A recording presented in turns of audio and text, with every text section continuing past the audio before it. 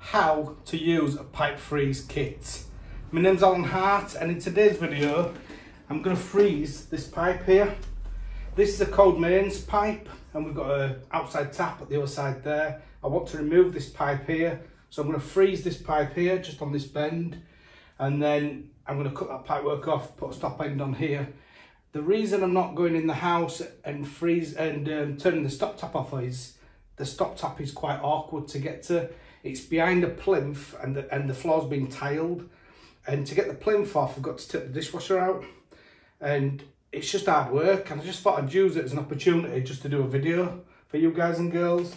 So yeah, as I say, I'm going to cut this off here and we'll put some bars on the wall and stuff. So yeah, if you like this type of video, please put a thumbs up, please put a comment below, really appreciate that. Let's get on with it.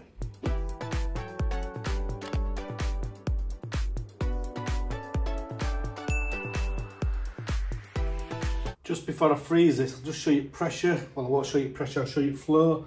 I ain't got my pressure gauge, but I've got a flow cup. We've got really good pressure here, really good flow.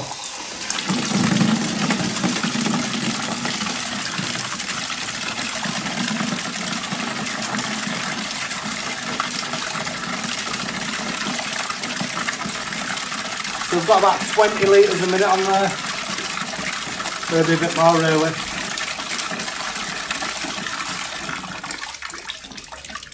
So I'll just turn that back off now and I'll set up the freeze kit. I've got some electric plug sockets here, so I've just put a waterproof mat on here. You can use these for ramp radiators and stuff as well.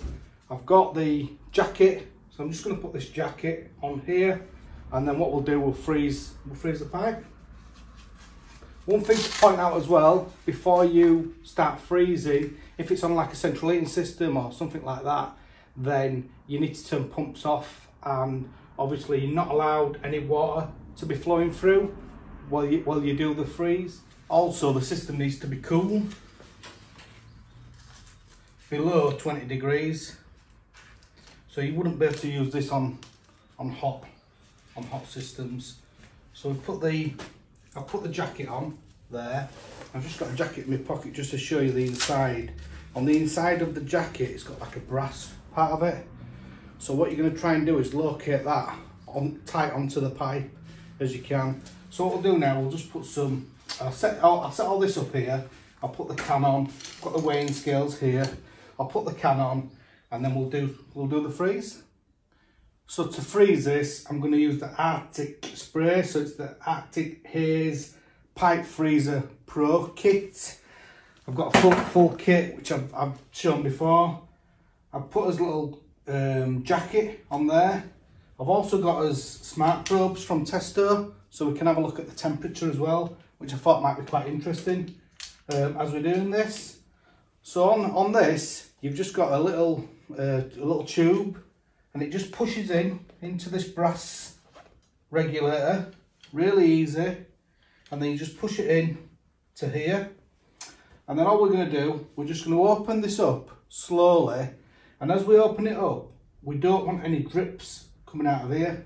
If it starts dripping, then we need to back off on it. So I've set up the app for the smart probe, and I'm just going to turn the regulator on now. Now you can weigh this, it's got weighing scales with it, and you can weigh how much of the gases that you use. But just to remember, if you're allowing it to drip, then you're wasting it. So you just need to be careful it's not dripping as you do it. So I'm just going to open this now.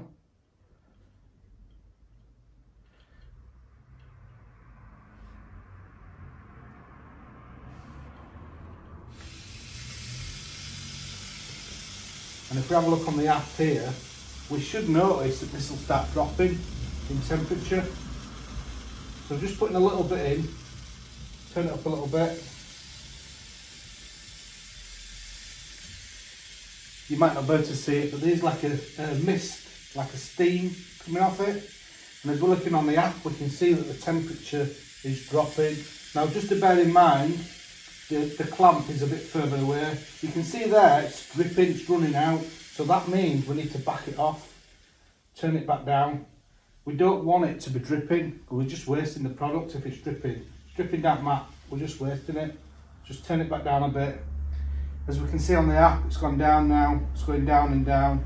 We're at about just under 14 degrees there, 13. So we need to let that cool down for a little bit. Then we can just put a bit more, turn it back up a little bit. You notice it's not dripping now. We should be able to hear a click on here. And if you hear that click, it means that the ice plug has formed. And then once you do that, it says it should wait a further 5 minutes if it's on copper pipe, just to allow it to cool down enough before you cut your pipe. Turn it up a little bit. You can see it's just started to drip again here, this side. So I'm just going to back it off again.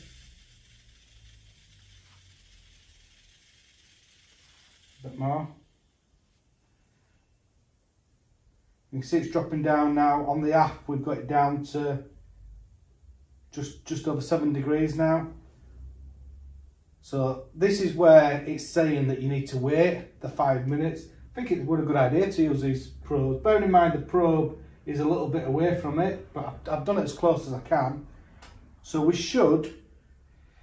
this should go down to, I think it says minus 50, or down to them sort of temperatures. But I think it's important that you leave it enough time to actually work. I know that some people in some comments on other videos have said they've had problems with these and sometimes they've leaked. That could be because it's been done wrong, maybe. Maybe it's not been left long enough, or maybe the pipe's been too hot, it's been on hot water, or even it could be you've done it too close to a pipe that's flowing. So I was speaking to a guy yesterday, Richard McHugh, who was a really good mate of mine, who was a plumber, and he works for council, and he uses these freeze kits. And he says that what you've got to do is make sure it's not too close to the main. So if it's in a block of flats, for instance, and it's flowing, then you can't have this too close to it because it won't freeze. So on this now, we're down to 6. I'm just going to turn it back up again.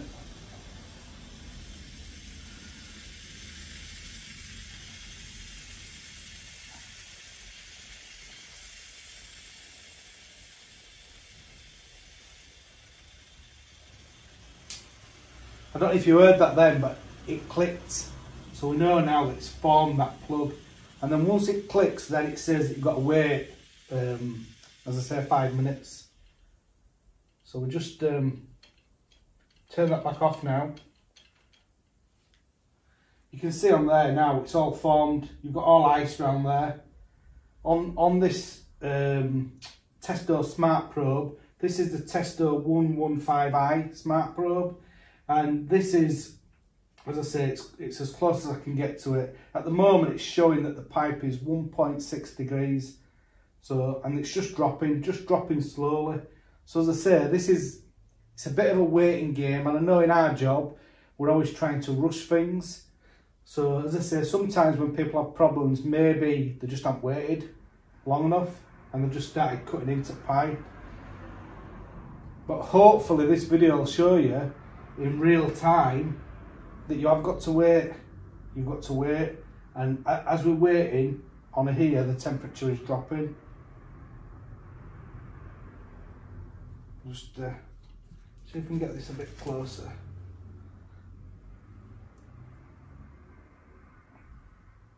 Yeah, that's a bit better now. It's dropping now. The probe went on close enough, really. So we're going down. It's at 0 degrees now. It's now going down to minus on Smart Probe.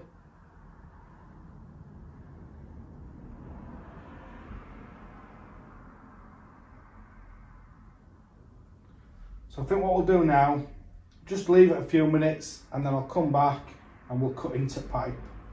So we're all the way down now to minus 17 on the Smart Probe. So I'm just going to cut into the pipe now, and then you could open the tap as well. Just check, make sure there's no flow coming out, and then at least you know then it's not going to burst out. But yeah, let's cut into pipe. These cutters are not the best cutters in the world. We might get a little bit of water out of here as well.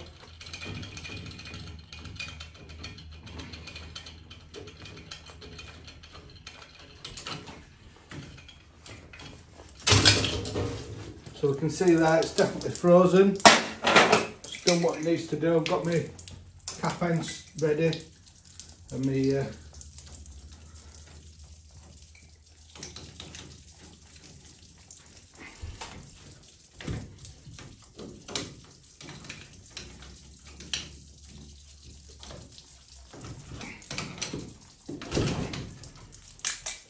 and that's it. How you freeze a pipe. Obviously we've got a little bit of water coming out of this pipe here.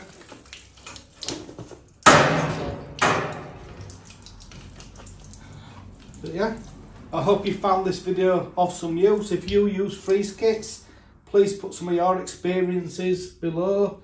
If you've got any bad experiences, put them in as well. If you've got any good experiences, put them in. Let me know what you use as well. And thanks for watching.